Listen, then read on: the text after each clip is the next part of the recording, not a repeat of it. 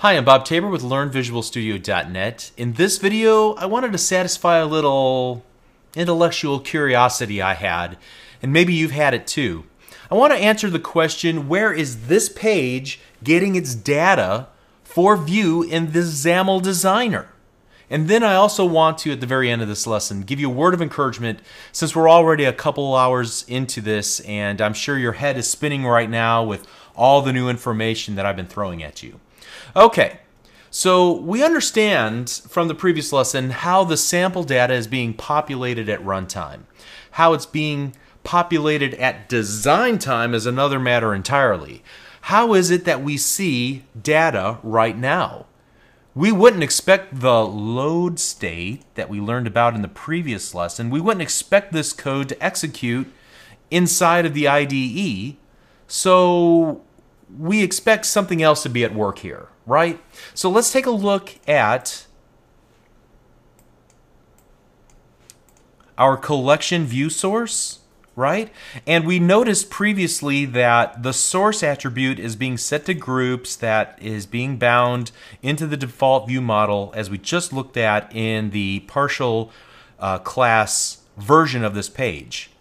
But if you look down below it, there's another source attribute, and it has a letter D : in front of it. And there's a lot going on here, but let me simplify this by pointing you to the page's definition here at the very top, where we have all these XML namespaces defined, right? And there's these two that are near the bottom that I want to focus on.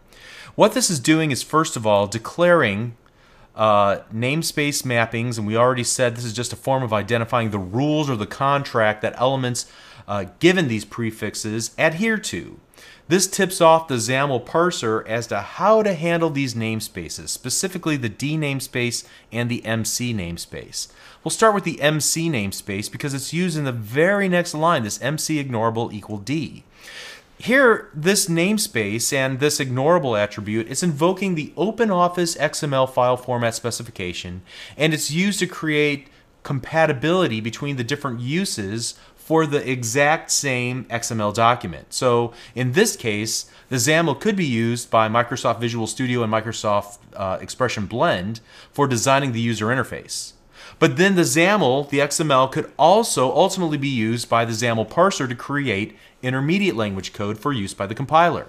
So we have two purposes, a design time use and a runtime use.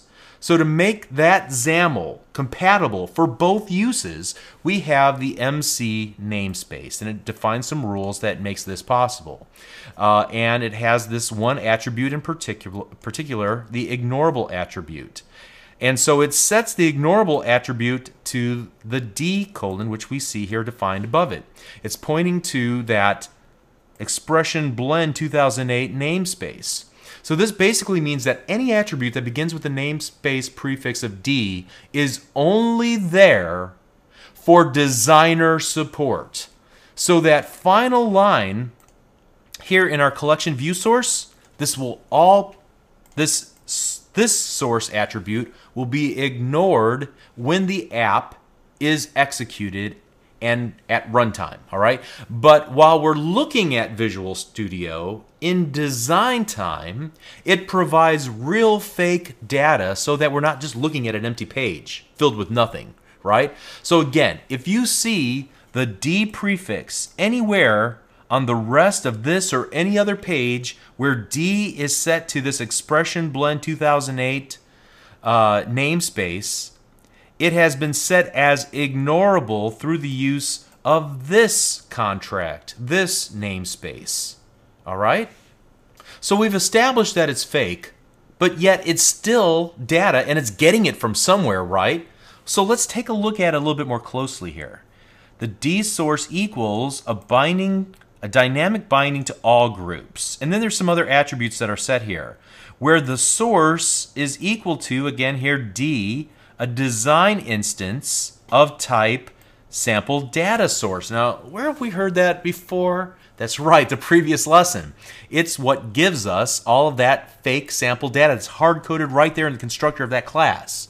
All right, and it says, is design time creatable equals true. That means, can I go ahead and use this in the designer? Absolutely, it's set to true. All right? So, again, it's just saying that for design time, get the data from a collection of data called all groups. And to get data into all groups, the designer will need to create an instance of the sample data source. And we've already looked at sample data source and its all groups collection. We could look at it again. I'm not sure that that's all that helpful for us here. Let's see, where was it again? Oh yeah, here.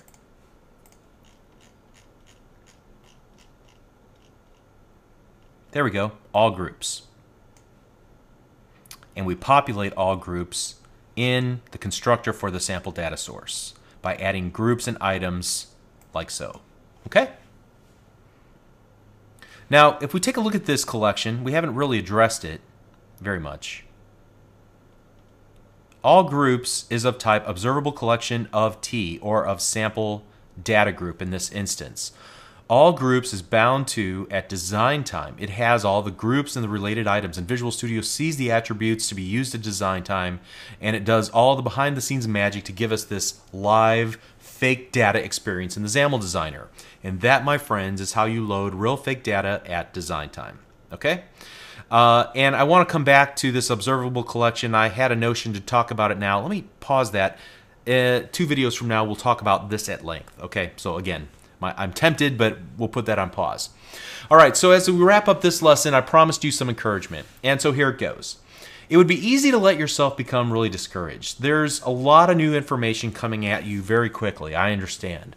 This might seem like blasphemy to some people who might be watching this, but you don't have to understand every single idea, every collection, every method inside of a project template before you get started. You just need to know where to poke around and what you should be leaving alone, all right? And you should make small changes, 1 or 2 lines of code, and then test it to see how it affects your project. If you get into this cycle of writing a little code, then testing that, and then writing a little code and testing it to see how it worked, you couldn't possibly have broken it beyond repair. You just need to hit a Control-Z, Control-Z, Control-C to back out of those changes, all right? So keep the changes small and test, test, test. Now later on in your programming career, you might want to learn more about this idea of unit testing, and even an idea called test-driven development to build confidence in the code that you're writing. You write the tests for the code before you write the code itself, all right? It's a new way of thinking about writing software, and it's becoming extremely popular, and I want to push you in that direction when you're ready.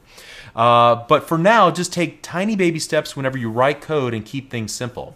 So, keep your chin up. You're doing great. Just hang in there. The longer you stare at a problem, the more it'll make sense. The longer that you stare at these collections and these classes and the comments, and you start investigating, and you dive into things like we've done here, where we've in the past have right-clicked and selected go to definition and things of that nature. The more time you spend investigating and researching, the more obvious this stuff will become. I promise you. All right?